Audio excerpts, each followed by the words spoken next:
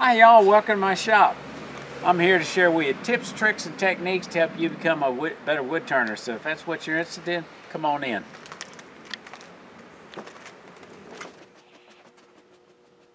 Okay, so you've been turning for a while. You've turned a few bowls and you want to take your bowl turning up to the next level. So in this video we're going to turn a footed bowl. It does not take any fancy power tools. I'll show you how to do that. And we're not going to concentrate on bowl turning as much as we are just working on the feet. This one is about 3/8 inch wall thickness. Yours might be thicker or thinner based on your design. I prefer to use a recess for this type of bowl, so I'm going to use my recess shop-made recess tool. I'll have a link to that above.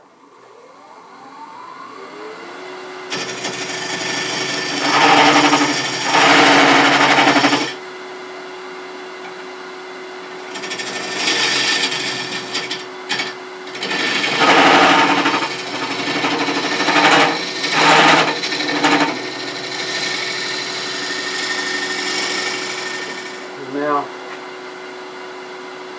gotta flatten this out because it wasn't flat. Thanks to longtime viewer Glenn Crandall, in my earlier video where I used a larger template and I was having an awkward way of having to mark it, he suggested, why don't I drill holes at the intersection of the 60-degree lines and the circles. And I thought, wow, that's a fabulous idea. So there I am.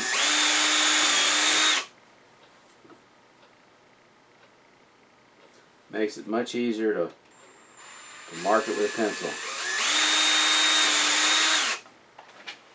It was important that we left this hole from the live center to make it easy to square up true up this bowl when we mount it on this vacuum chuck.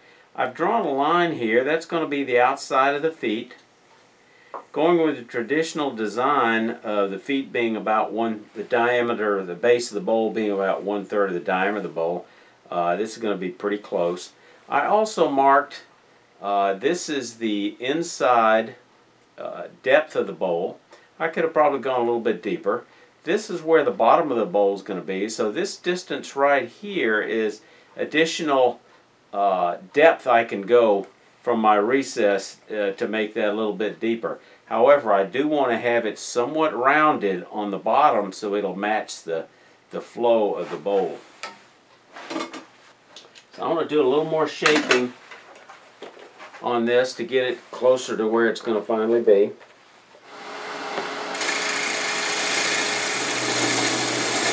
So I'm going to bring this curve in up under here, and then I'm going to take out some of this excess. I'm going to leave those reference pencil marks. They're very important.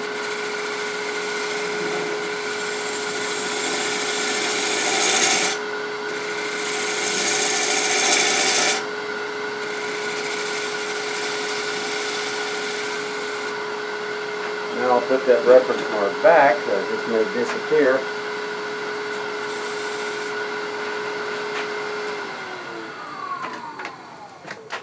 Alright, that looks good.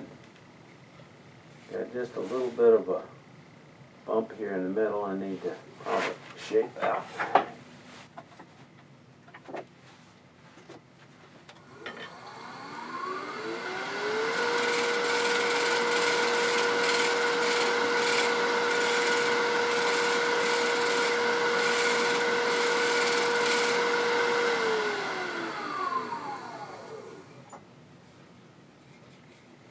I think the easiest way to get that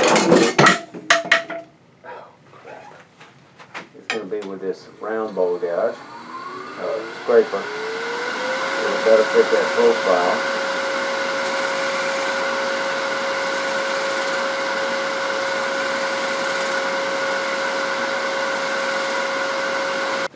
Okay, there's different ways to mark the feet. I'm using 3 feet because it'll always balance even when this dries and goes oval or becomes organic, just like a 3-legged stool.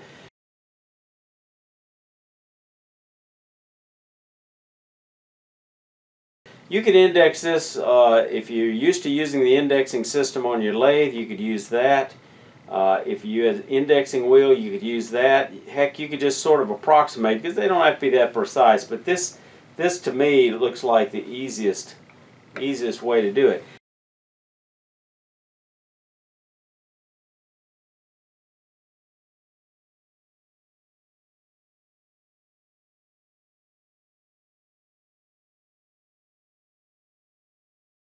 Now I want to have the one leg centered on the side grain because that's going to be one of the strongest legs when you go to cutting it. So I'm just going to go ahead and mark that just a little bit off of center. And now I can line this up with this. And I can come here with, well, I can get my pencil not quite long enough to do that. This really supposed to go away. Looks like still going to have to rough it. But not a big problem. With this solution, I just need to work with it a little bit. Actually, that one got marked. Okay, now in the earlier video, I said we're going to make these legs, I think, 3/4 of an inch, so put a line 3/8 inch on each side. And viewer Michael Wortman made the following suggestion. Mike, when you're laying out the feet, you can save work. Instead of defining the center and then offsetting it 3/8 each side, define one edge and then offset it to one side by 3/4. Like, duh, what a great idea, Michael. Thanks for that suggestion. So I'm going to get my ruler and mark 3/8 inch on the outside, each one of these feet. Mark it a little carefully. Hard line. And then we come off with that by 3/8 inch at the top, or 3/4 inch rather. And then the last one. And then we'll come in a little bit on each one. I'll center it. Get that angle. And shape that foot. That's the way I make it come in. And then look at it and say, yep, that's the way I want it. So this is the area that's got to be carved out.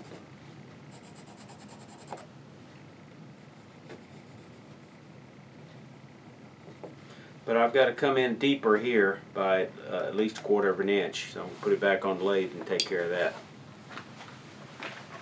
I've got a little depth left on my hook dovetail scraper, so I think that's the approach that I'm going to use to take away some of that.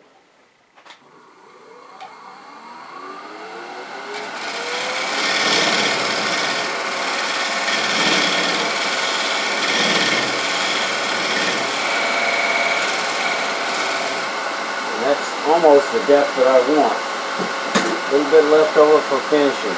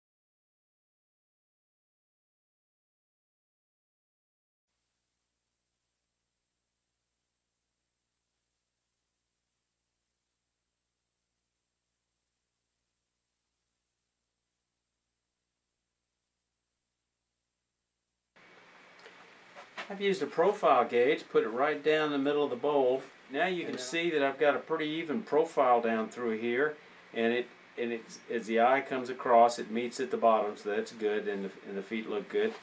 So I'll set that aside. I'm using a glove to kind of protect.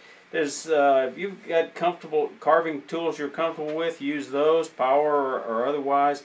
For me, I found that the coping saw tends to work fairly well. I'm using a glove to kind of protect myself a little bit. Don't go all the way down to the bowl edge. Leave a little bit of room for final sanding. And I've kind of drawn these teeth in just a little bit.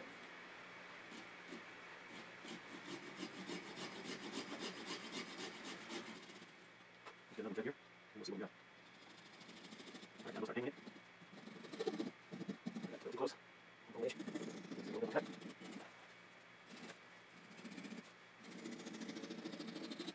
I'm just getting close to the other one, parallel.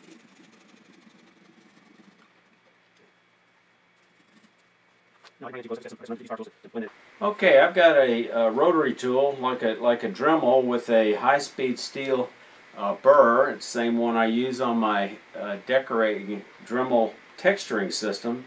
So I just borrowed it from that, and we're just going to brace ourselves with a thumb and bring it to us as we remove some of the excess wood. Circular motions probably work best.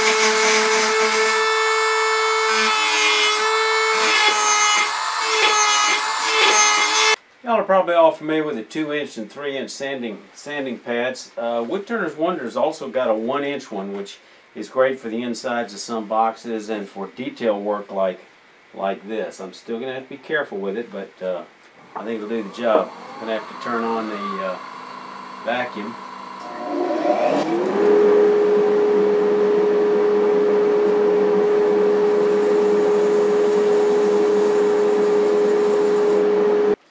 When you finish turning your green bowl, it's going to warp. What I do in Atlanta area is I put it in a brown paper bag and let it dry for about a week. Here it's humid. I don't put any shavings in there, or they tend to mold. Your mileage might be different. After it dries, and I weigh it to see when the weight quits moving. And then I add a few coats of my favorite finish, Minwax Antique Oil. And then I buff it. If you're interested more in just bowl turning, you might want to check out the link to this bowl turning playlist. Y'all stay safe. Come on back here.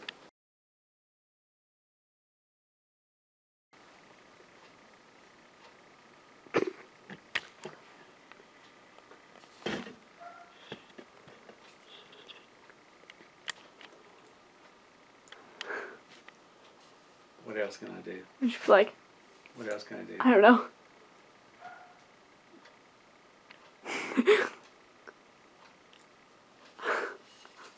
That's good.